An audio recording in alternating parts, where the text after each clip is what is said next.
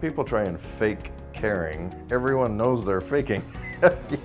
You can't fake caring for people. If you don't care, then practice caring. Because it can't be fake. It has to be genuine. Or you need to find a different environment to work in. Or maybe you're not cut out to be a manager or a leader.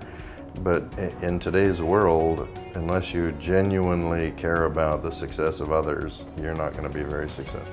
If you were to really ask me, for a learner, does he have to read the 25,000 books or something to understand what leadership is about?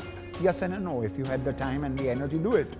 But predominantly, if I was to encapsulate you, the little joke I always share with people is, remember my name, Adil Malia, A-D-I-L, abbreviated, M-A-L-I-A. So number one, a leader to be effective has to be agile. He has to drive passionately for the purpose. He has to be innovative, and he has to be a learner. That stands for the abbreviation of the name. And the second abbreviation that people ask is, what do leaders do? Because that's the question, what are the leaders supposed to do?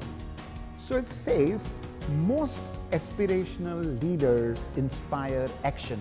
So your job is not to do the job. So a leader who says, I'm going to push the cart, because the cart movement from here to point A to point B is the purpose of the organization, and I'm pushing the cart, I'm sorry to say you're not a leader. Number two is, he has to inspire.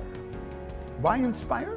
Because in an organizational political power system, you are sitting in a position of power. I think the environment has a great way of making leaders learn to not shoot their mouths off, to listen carefully, and the way forward. It's not just enough to give inspiring speeches. It's not just enough to say, this is the fantastic, we're going to be so big in 5 years. Yeah, for a moment I feel good, and then I go back to my everyday life and I realize that I'm not getting there.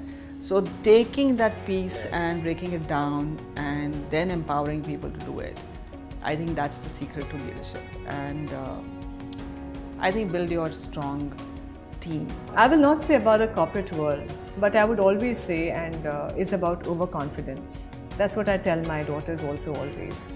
Because we are seeing a generation which is a little impatient, and it's important to be impatient, but I think consistency is very, very key to what we do, and passion and attitude. I mean, that's going to take you a long, long way. The myth is we manage people. The reality is we manage no one, because no one likes to be managed.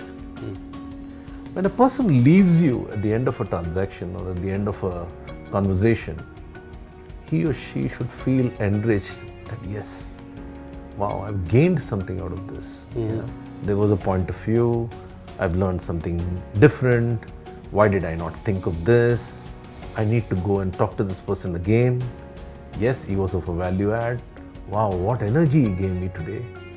So I think people want to keep coming back. So those are the things. So it's a combination of they believing in you more than you believing in yourself. Their belief is a provocation for you to do more with who you are.